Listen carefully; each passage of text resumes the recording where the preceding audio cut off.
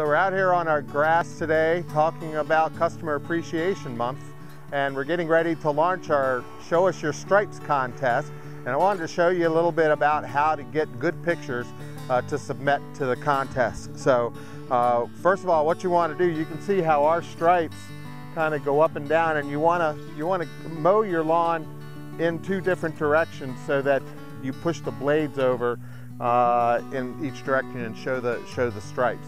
Another tip for stripes is when you're taking your picture, take your pictures from an elevated position so that you can really see the stripes well. Good luck, and send us your pictures. We'd like to see you submit them on Facebook as soon as possible.